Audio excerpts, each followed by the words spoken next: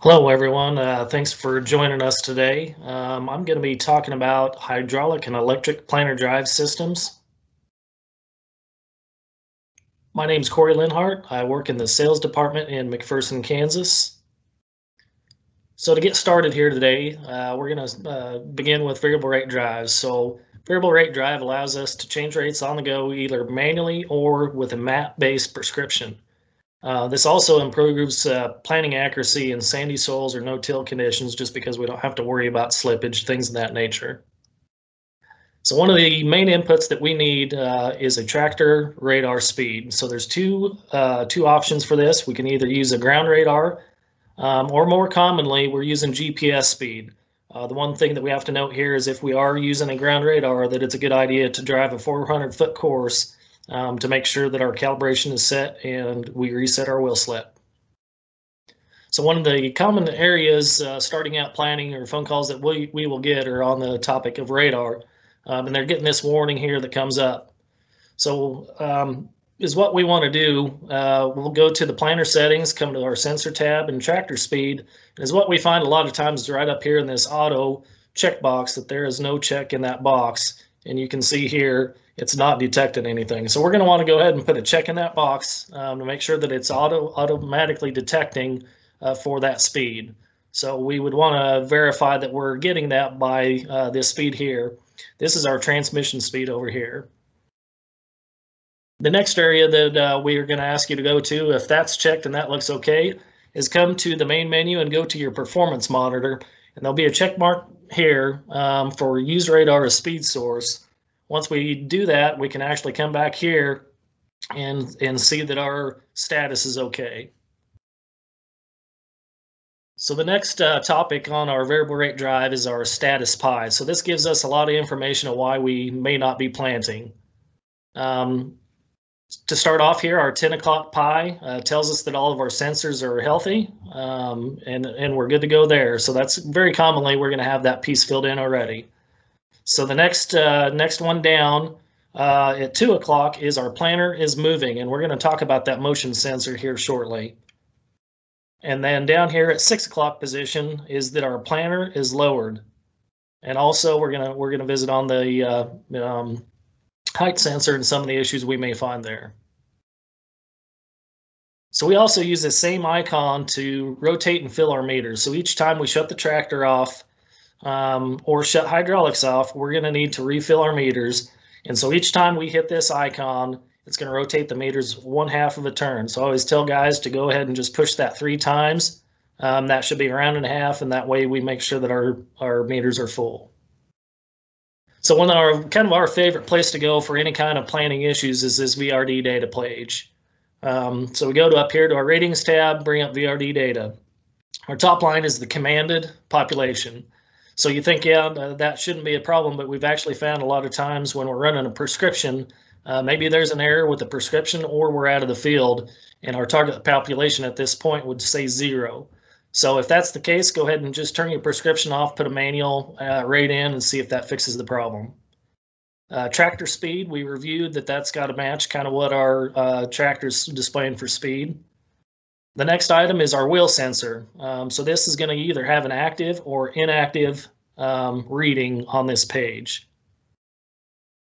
If we do have inactive, we're going to want to come back and find one of the wheels on the planter that's got this tone ring. A few things to check there is that we have a 2 to 4 millimeter air gap in between the sensor and the ring. One thing to be mindful of, if we have a failed wheel bearing or a loose wheel bearing, there's a chance that could actually get over and damage the sensor or just be too far away. One other thing too, to make sure it's clean, because we've had phone calls before where we've gotten into some mud and that's filled in and it can no longer read. So our next area is the height sensor. Our calibration, we can calibrate for our high and low. And if we follow our technical manual, it'll walk us through that. So here we are, the position there. If we see that the planter is actually lifted up and it's saying down, we know that that's a possible area where our calibration is off. Sorry, I've flipped the wrong way on my page there. So there's two different versions of height sensors. So we're on our 1770 NT. We got this potentiometer that goes from a 0 to 100% and is variable all the way through. On our mounted planters, we're going to have this push button switch, and there's actually going to be two of them, and one of the two has to always be activated, and that just makes it to where we go through a dip, it doesn't shut our planter down. Now, you will see this same style of switch on a 1770 CCS planter, but it's actually just for the CCS fan. It has nothing to do with actual height. And there we talked about the raise and lower calibration process.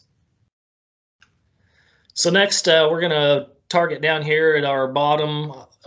So this is our computer figured speed. This is actual, and this is how far we're opening our hydraulic valve in order to get that RPM.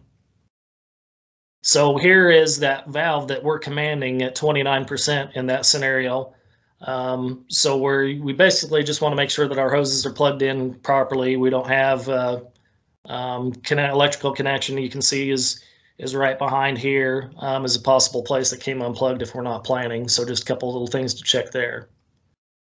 Next one is RPM. And so here's our RPM sensors that's measuring how fast that the motor is spinning. Something that we've seen in the past and is common is this small set screw right here can come loose and basically doesn't report any speed back to the machine, and it's something that's easily overlooked. So that's one thing to check there. So I'm going to go back here to just give a quick scenario. Say we have 100% valve position and 0 RPM, and we're not planning. So there's two kind of scenarios. So the first one, it could be that we don't have the hydraulics plugged in or turned on, and it would give that scenario where the valve is opening up all the flow it can, but we're not getting any RPM. And so basically, if we go back and we run this and we see that that's staying on 0 and the motor is in fact not turning, we want to check our hydraulic hoses and then our plug-in for the valve. So the same readings, 100% valve, 0% RPM, can actually also happen with what we talked about with the set screw coming loose. The only difference is we'll actually see our motor turning back there. So that's just a couple of scenarios that we can use this page for to diagnose where our problem is. As far as plugging in our hydraulics for the VRD, we got two choices. We can either go into our SEVs traditionally and run them there, or we prefer to come over here to the Power Beyond and use our pressure port and our return port over here. There are some machines with an independent control valve that may use the third load sense line, but typically we do not have that. So one of the things that we want to do at the beginning of each time we hook up the machine is to run this motor valve flush. Basically, this is going to flush the system of any debris that may hang up in our control valve. First thing that we're going to want to do, this is going to be set on 1 second, so we're going to want to change that to 3 seconds. And then we have to be above 2 miles an hour speed, and then we can continue the test. And so it'll run at 175 RPMs, and we need to see that run close to that down here.